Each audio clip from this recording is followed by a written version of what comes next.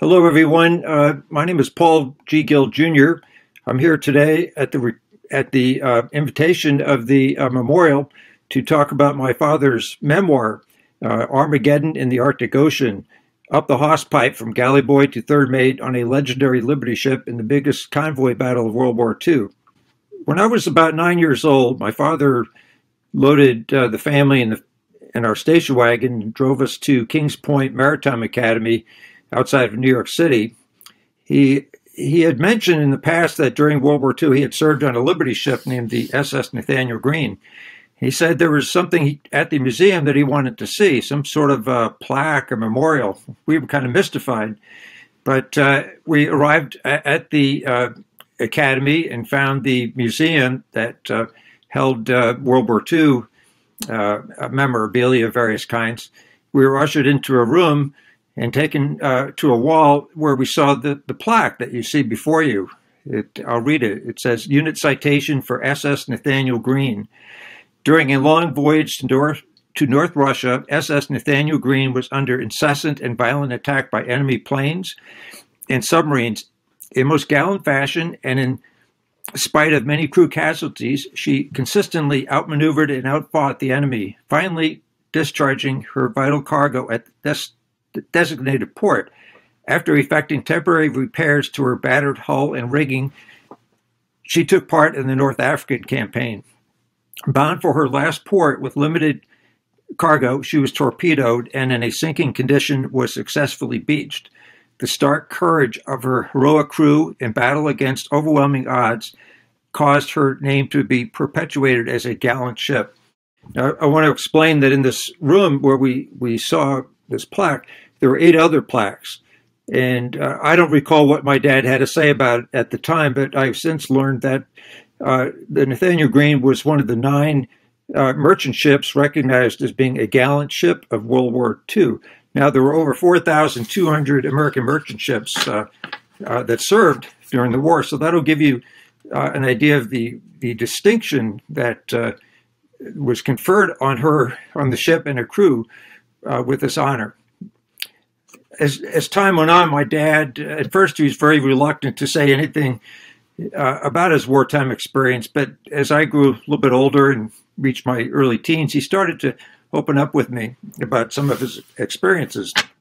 And he told me that he had kept a log during the voyage to Russia, which I will show you, a day-by-day, almost hour-by-hour log or diary. And he said that would be the basis for a book that he intended to write someday. My father dedicated the book to, I'll read this, to my mother, Sarah Welsh Gill, and my father, Captain William F. Gill, my anchors and the stars I steer by. So people have asked me, your dad survived so many severe challenges. What was it about his background, his upbringing that gave him the strength? And I would say it started with my grandfather, Captain William F. Gill, who was a seafaring man. He actually went to sea fishing on the Grand Banks and the Georges Banks as a 13-year-old boy after his father died. He became the oldest son in the family and the main support of his large Irish Catholic family in South Boston. He was a disciplinarian. He was tough. He was very smart and very loyal and loving to his children. A lot of tough love, I think you could say. My grandmother, Sarah Welsh Gill, was a native of Chester, England, and she brought her own fine qualities to the family, primarily, which was her love for the arts, music, painting, and her emotional warmth and love that she was so willing to provide her children. I think my dad and his brothers and sister grew up in tough times, but they felt that the family life was the source of all their strength. So Dad and his twin brother Phil were born on July 3rd, 1920. This picture was taken probably in the early days of the Depression, before my grandfather's business was devastated. Grandpa had retired from the sea when he met my grandmother, and this is a painting he did many years later, a couple of dory fishermen on the Grand Banks. You notice the white around their faces. That's a frozen seawater. That's not; those aren't beards. Those are very, very tough conditions. My grandfather sailed in more than 50 different vessels, primarily schooners. One of the last vessels he served on as a young man, second mate, was the Ruth B. Merrill, a six-masted coal schooner that made regular trips from Bath, Maine, down to the coal ports in the Chesapeake, Baltimore, and so on. When Grandpa married, he opened up a rigging business in Boston. He was an expert wire rigger, especially, but Grandpa's business floundered as a result of the Great Depression, and the Gill boys, of which there were six actually, three older brothers, all had to leave home one by one to help support the family, and then when Dad and Phil reached 15, they also had to leave home. Dad joined the Civilian Conservation Corps and was assigned to Camp Mansfield in northern Vermont. He was there for 15 months. He loved the experience. He learned how to build roads, how to drive bulldozers, top trees, blow up stumps. I think that was his favorite activity, stump jumping, they called it. Taught him how to use dynamite and so on. He also learned to box. He said he was a pretty good street fighter growing up in a very tough section of Boston, but he didn't know how to box when he arrived at Camp Mansfield, but he soon learned, and he said he could take on any, but there are two older men who were several years older than himself and bigger. Otherwise, he was quite an accomplished pugilist. After 15 months in the CCC, Dad figured he'd gotten all he could out of the camp. He returned to Boston with the idea that with the skills he had learned, with supposedly an improving economy, he would be able to find a job, but he was unsuccessful at this. So he turned to the long family tradition of seafaring. He went to a local shipping office and was assigned a position as a galley boy on this ship, the SS Halo, an oil tanker that made regular runs between Braintree, Massachusetts, and Gulfports, Port Aransas, Texas, New Orleans, and Galveston. After 4 voyages on the Halo, Dad returned home to Boston to find a letter from his older brother, Bill. Bill was about 4 or 5 years older than Dad and was a very experienced seaman at this point and was active in union activities. And Bill, in his letter, Bill warned Dad that trouble was brewing on the labor front and that there was going to be a shipping strike involving the entire East Coast. There would be no work for the duration of the strike, and that things could get very violent. He advised Dad to come to New York City to live with him and his wife on the Upper East Side, and that Bill would take him under his wing and protect him. As a result of the union activities, the National Maritime Union was created. This is Dad's book, number 189. Now, you need to understand that within a year, there were 50,000 members of this new union. Dad received book number 189 because he was one of the original activists who helped to form the union, standing on the picket line, fighting off scabs and union thugs. And through Bill's influence, Dad got this very early number, which stood him in good stead in later years in the Merchant Marine. Book number 189 told people that this is one of our pioneers. To make ends meet during the strike, Dad and Bill worked as steeplejacks, waterproofing New York City skyscrapers in various locations around the city.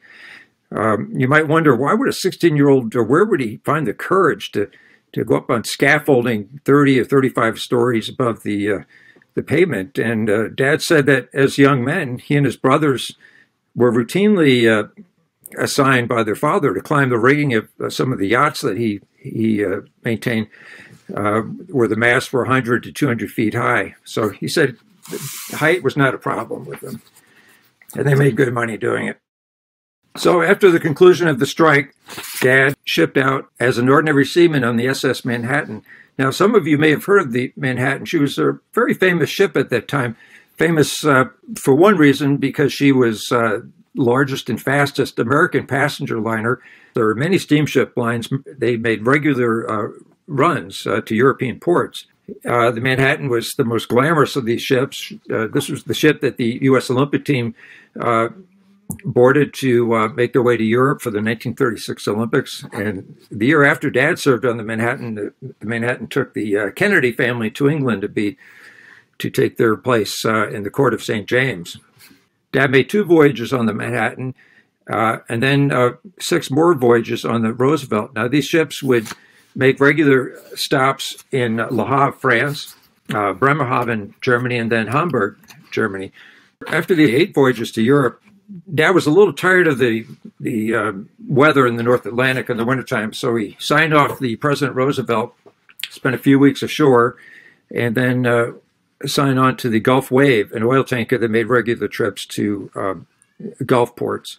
He did this for a while and got bored with it. I think he made 8 voyages on the Gulf Wave. By this time, he had realized that he was probably never going to be able to go back to school, and that his best bet in life was to aim for a career in the merchant marine. And of course, he didn't want to be a deckhand for the rest of his life. He aspired to become a sea captain, as was his father. So he realized to do that, he needed to accrue a certain amount of sea time. I don't recall exactly how many years were needed to advance to each level, but he wanted to advance from ordinary seaman to able seaman, and then hopefully learn enough navigation, celestial navigation, rules of the road, ship handling, and so on, to sit for a third mate's license. So he put up with the tedium of multiple trips back and forth to Gulf ports. But then in 1938, the U.S. went into a second economic depression. They called it the Second Great Depression, and shipping slowed down. Only the most experienced sailors kept their jobs. Everyone else was on the beach, as they say. Dad spent several weeks in New York City tending bar, occasionally working in shipyards in the city, but there's no steady work, and he and his older brother Steve were very frustrated. So they got wind of a project in the Matanuska Valley in Alaska, whereby the government was sponsoring families, farm families from the upper Midwest to come to Alaska. The government would support them for a period of time, help them to build roads and infrastructure to establish themselves in new, supposedly more fertile soil in Alaska. And the word on the street was that there are a lot of jobs available, from anything from common laborers to people with road building skills, carpentry skills. So Dad and Steve thought, here's a great adventure. We don't have the money to buy a train ticket, but we certainly can hop a freight or 2 or 3 or as many as it takes to get to Seattle or Portland, and from there board a ship and reach the Matanuska Valley. Now, this was a rather pie-in-the-sky sort of prospect, but they were so desperate they decided to go for it. So in August of 1938, Dad was 18, Steve was 22. They hitchhiked from New York City to the Port Jervis rail yard, where they boarded an Erie rail yard freight, and they went off from there to Chicago.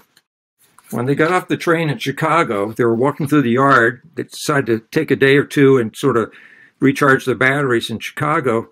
They were confronted by a railroad bull. A bull is a cop, a private policeman hired by the railroad.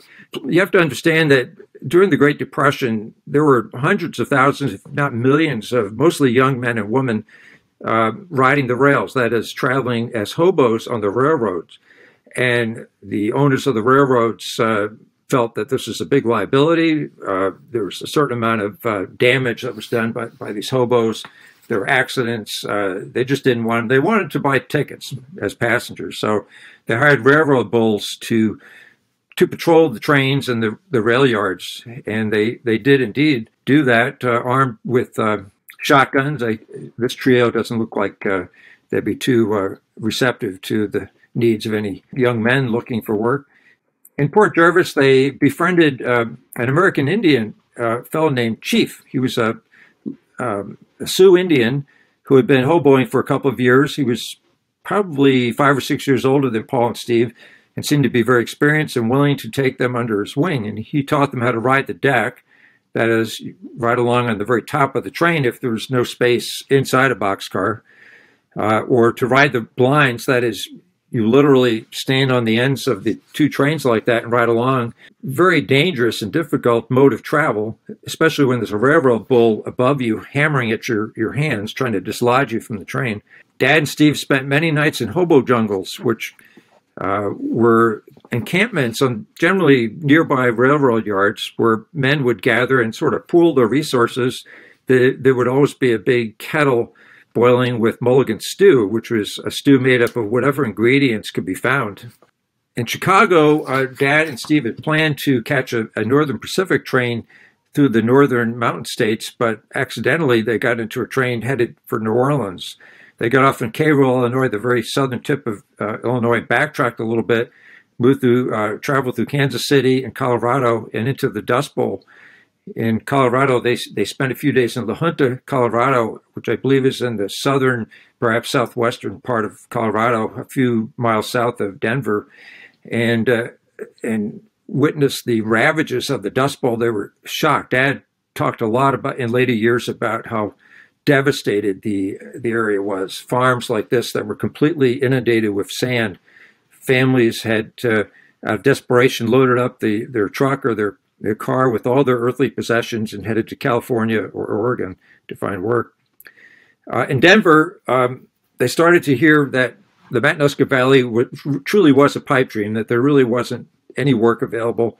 Steve, at this point, became completely disillusioned and said he was returning to New York City and that he felt for sure that shipping had picked up by this point. Dad, on the other hand, said he wanted to see the West. He'd seen some cowboy movies growing up. He wanted to see the Wild West. He wanted to see the mountains, and he felt there was a better chance of finding a ship in Portland, Seattle, or San Francisco than there was in New York. So they split. Dad continued on westward, riding the rails. Steve went home or went back to New York. Dad was lucky in that at various points he found people who were able to point him towards temporary work. One of the jobs he became involved in was gandy dancing. That is, the gandy dancers were members of a crew who shifted the rails. With time, rails would tend to shift out of position, and a crew was required with heavy pry bars to shift the rails back into position. Other times they had to pick up old deteriorated rails and ties and replace them. So Dad did that for a while. Finally, he arrived in Portland, Oregon. He was greatly disappointed to find there was no work there. Things were really desperate. He realized he had no choice but to head down to San Francisco. When he arrived in San Francisco, it was the same story, no jobs. He spent a couple of weeks foraging for food, really desperate at this point. The missions were all full. There was no free food given out. He literally was, it was hand to mouth. I hate to even think about how desperate things were, but he said finally one day at the Union Hall, he landed a berth as an ordinary seaman on the SS William Luckenbach, a large freighter that made regular trips from East Coast ports to West Coast ports by way of the Panama Canal. Dad was very fortunate, very happy to land a berth on the ship. He told me, though, when he boarded the ship, he literally he was in rags and he had cardboard shoes. And the crew took pity on him and each contributed an article or two of clothing. And after a few weeks of good shipboard food, he was able to restore some of the weight he had lost and to regain his strength. So for the next few years, Dad, continuing to accrue seat time towards his goal of becoming a licensed merchant marine officer, sailed on various ships. Here he is as an 18-year-old ordinary seaman on the William Luckenbach. He was probably one of the youngest able seamen around at that time. He was not quite 19 years old when he earned his able seaman license. After the William Luckenbach, I think he made about 8 trips back and forth from East Coast to West Coast ports. He signed on to the Army Transport Republic, which made regular trips between Brooklyn, New York, and San Francisco, and then on to Pearl Harbor, bringing Army personnel and supplies. Dad made quite a few trips on the Republic, loved Hawaii, loved San Francisco, but after a while that also became tedious. After about 9 months of that, he needed a change. So he signed on the Uruguay, formerly the SS California, and made 4 round trips between New York and Rio de Janeiro, Montevideo, Uruguay, Buenos Aires, and 1 or 2 other ports. In 1941, the government changed their licensing policy and decided to open up maritime training schools. They realized that the U.S. was inevitably going to become involved in the war and needed more merchant ships and more qualified merchant marine officers. So they opened a training academy at Fort Trumbull in New London, Connecticut, and offered a 6-month course that would lead to the ability of a seaman to sit for his third mate license. So Dad signed up for that, started off in July of 1942. On the weekends, he was able to travel home to Boston to visit his parents. And on one of his first visits home, his twin brother, Phil, fixed him up with a blind date with this young lady, Mary Evans, a native of Monaghan, Ireland. I think for both my parents, it was love at first sight. They were engaged within a few weeks and decided that they would hold off on actually getting married until after the war. Dad earned his third mate's license and was assigned to landed a berth as third mate on the Nathaniel Greene, which was a Liberty ship then under construction in North Carolina. It was the third Liberty ship built. There she is going down the ways in, I believe it was Wilmington, North Carolina. While waiting for the Greene to be completed, Dad worked in a shipyard on the SS Massachusetts, a battleship, then under construction. And he realized that as a shipyard worker, he was draft exempt. He could have continued on in that safe job, making good money, could have gotten married, be near his home in Boston. But he didn't want to do that. He said, I was a professional mariner. I was not a shipyard worker. I was a professional mariner. He graduated from Fort Trumbull on December 10th. So at this point, the U.S. was in the war, and Dad felt he had no choice but to serve in the war zone. This is a telegram Dad sent to my mother. I'll read it. On SS Nathaniel Greene, United States Line, Pier 60, North River, New York. Leaving immediately. I shall be back in 3 months, bound for North Sea. Oceans of love to you, always on my mind, till we meet again. Here's one of the very few extant photos of the Nathaniel Greene. The Greene traveled to Halifax, Nova Scotia, and then joined a convoy, had an uneventful trip across the Atlantic to Loch Long outside of Glasgow. This is Gorak, a little town on Loch Long, showing some of the mostly merchant ships gathered there, probably assembling for a convoy at some point during the war. Convoy PQ-18 was the 18th and last of the PQ convoys. PQ, by the way, simply is taken from the initials of the man who devised this Russian convoy system.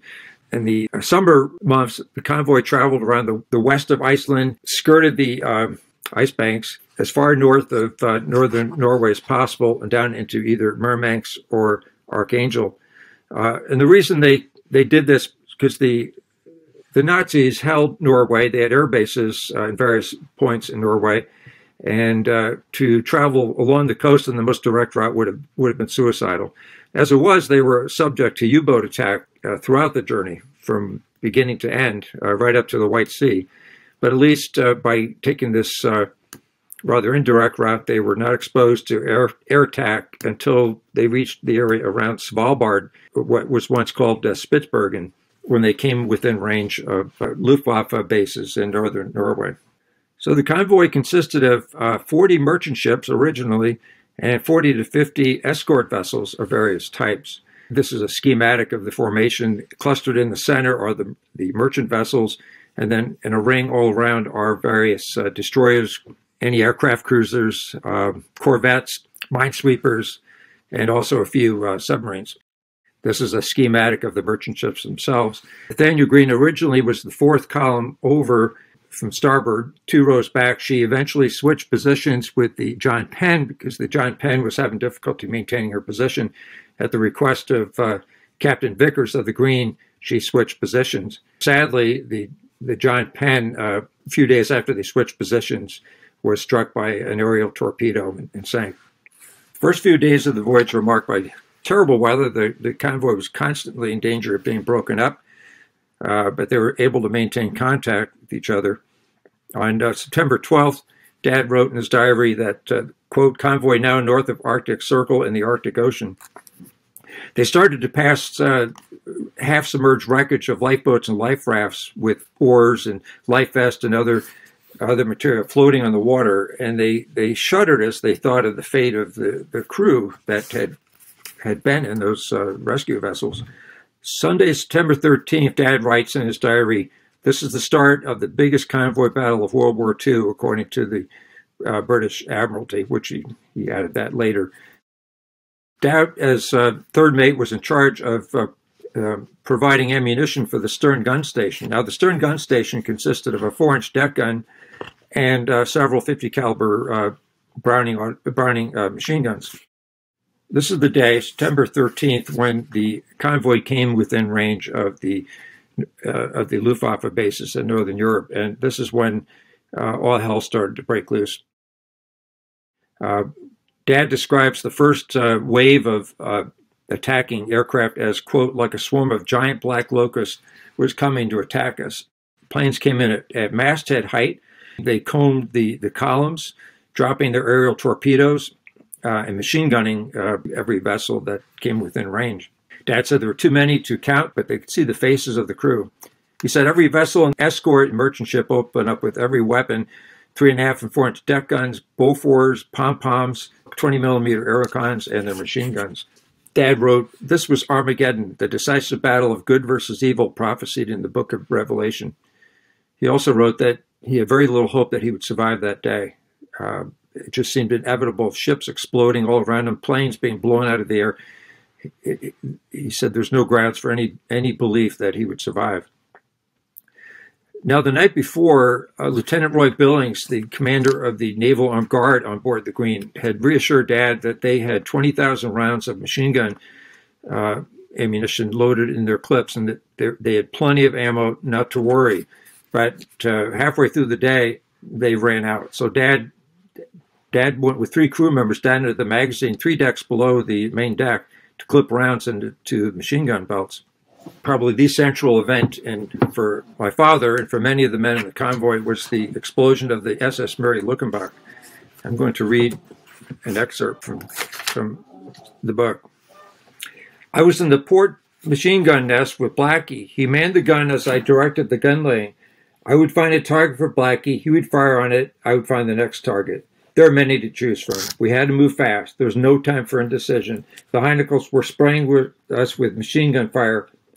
The Green was zigzagging now as bombs were dropping around us. Captain Vickers sighted 2 torpedoes coming at us off our port bow.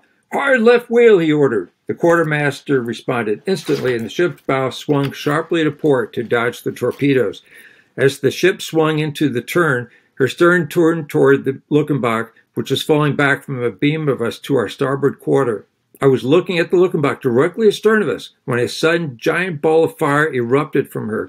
As the shock wave of the explosion hit me, I yelled, "Duck!" at the top of my lungs, and we both fell to the deck of the gun nest. The force of the Mary Luckenbach explosion was terrifying. Our vessel was lifted from the sea and shook violently as the obliterated ammunition ship rained down on us in the form of shrapnel. We were enshrouded in a dense cloud of black smoke. The air was saturated with dust and fouled by the acrid smell of gunpowder. We didn't know whether the Green was going to remain afloat or plunged to the bottom of the Barents Sea. We climbed over the gun nest wall onto the poop deck and dove over the rail to the main deck below and crawled under cover. 10,000 tons of ship and cargo had been pulverized and blown sky high in an instant and were now falling from the heavens, covering our ship and the sea around it with what had once been the SS Mary Luckenbach. Tons and tons of shrapnel continued to fall about us in every size and in cruel and grotesque shapes and patterns. The smoke around our gun nest gradually cleared, but the bridge and midship housing were still invisible. The after-deck rigging was in ribbons. The crates encasing the fighter planes, which had been chained to the cargo hatches, had disintegrated, and the tanks destined for Stalingrad were adrift of their anchor chains.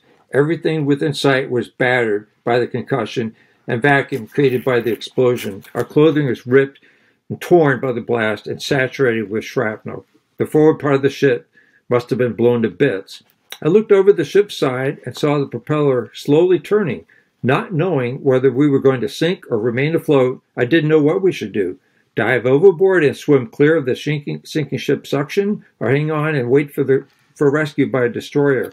The latter seemed unlikely, considering how quickly the enemy pounced on and destroyed crippled merchant ships during yesterday's combat action.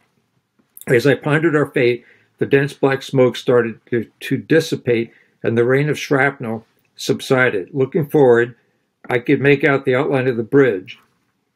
Then I heard the ship's whistle signaling us to report to boat stations. Looking aft from my gun station, I was stunned to see the mate lying prone on the afterdeck, sobbing hysterically and trying to claw through the steel plating to escape the shells, bullets, and falling shrapnel. Captain Vickers looked down at the man from the bridge and shouted at him to get up and return to his post. When the mate failed to respond to his command, Vickers ran into the wheelhouse and emerged with a Colt .45 pistol. He ran down the ladder, rushed over to the prostrate figure, pushed the barrel into the back of the mate's head, and cocked the trigger. Seeing what Captain Vickers was about to do, I ran over, pushed his arm away, and gave the hysterical man a mighty kick in the ass. That did the trick. The mate rose to his feet, rubbed the backs of his hands over his cheeks, and walked quickly away without looking back. I returned to my gun station and Captain Vickers to the bridge. Thinking the Green herself had been torpedoed, he ordered abandoned ship, and the crew manned the lifeboats. Before leaving the gun station for the lifeboats, I remember one last thing I had to do. When I was on watch the night before, Captain Vickers said to me, "Mr. Gill, during today's battles, I noticed that none of our American ships, or those of our allies, flew their ensign. Now, if we had our stars and stripes flying from the gaff," I replied, "Aye, aye, sir," and promised that when we went into battle again, I would make sure the stars and stripes were flying. In the chaos of today's battle, I completely overlooked my commitment to the captain. Now that the abandoned ship alarm had been sounded and the crew was manning the lifeboats, I remembered my orders and made my way to the mainmast. I removed the ensign from its locker, bent it on its halyard, and aloft she went. When the men saw the stars and stripes flying from the gaff of the mainmast, they broke out in cheers. I felt a lump in my throat and was overwhelmed with emotion. I thought, what heroes, we have so much to fight for. Captain Vickers gave orders to the chief engineer to stop the ship's engines and make a quick survey of the mechanical equipment and the integrity of the watertight compartments. I mustered the men assigned to my lifeboat, made sure they were all there, and waited further orders from the captain. Captain Vickers sounded the ship's whistle for dismissal from boat stations, and then he rang up full speed ahead on the engine room telegraph. We were going to attempt to catch up to the convoy. Those who were capable of standing watch were ordered back to their gun stations. The air was heavy with suspense. Would the Green make it back to her position in the convoy, or would the enemy aircraft circle back to administer the coup de grace, as we had seen them do repeatedly in yesterday's fighting? The men on the other ships in the convoy cheered and cheered as we caught up with them. The stars and stripes were still flying over this Yankee, so horribly scarred from battle with the enemy, with rigging hanging from the mast in threads, portholes blown in, heavy exterior oak doors blown off, life rafts blown away, and its deck strewn with debris from its shattered deck cargo and the shattered remains of the Mary Luckenbach. All that mattered to us now, that we were still alive and afloat and that we were going to make it. On September 15th, Dad reported for duty on the bridge and decoded a message from the Commodore. The message read, "Reverence at your gun laying, you are at the top of the class." Turns out that Nathaniel Green shot down 8 Nazi aircraft. Tied up at the dock at Molotovsk on the Dvina River on September 21st, spent the next 2 months discharging the cargo, taking on pulpwood cargo for the return voyage, and effecting temporary repairs. One of the serious problems was the compasses had been badly damaged in the explosion of the Luckenbach, and they never really were returned to true working condition until they returned to England or Scotland. On November 17th, Green returned home, supposedly in convoy to the United Kingdom, but the weather was quite severe, horrible gales, and the convoy lasted no more than a few hours. The ships dispersed to various points of the compass, and the Green actually was lost near the ice pack and was in great danger of either running into Bear Island or into the ice and becoming entombed for the winter. But somehow they found their way out and returned to Iceland, where they took on supplies for a day or two, and then back to Scotland. On January 21st, 1943, the Nathaniel Greene sailed in convoy to the Mediterranean. The Greene was ordered to Mostaganem, Algeria, where she was to discharge war material to be used to support the North African landings of the American Army. On September 24th, 1943, the Greene departed Mostaganem. 15 minutes later, she was attacked, torpedoed. I'll read an excerpt from the book describing what it's like to be torpedoed. Mostaganem was dropping below the horizon astern of us, and I went to my cabin to nap on the settee for a couple of hours before I reported for duty on the 4 to 8 watch. My thoughts were of returning home to Mary as I drifted off into a sound sleep. Suddenly, I was awakened by a thunderous explosion. I was lifted bodily off the settee and slammed into the cabin ceiling and dropped back down onto the settee with a thud. In a state of shock, I sensed that the explosion had come from forward of my cabin. Before I could get my wits about me, there was another explosion, this one even more massive and more deafening than the first. The second blast came from the engine room, which was immediately beneath my cabin.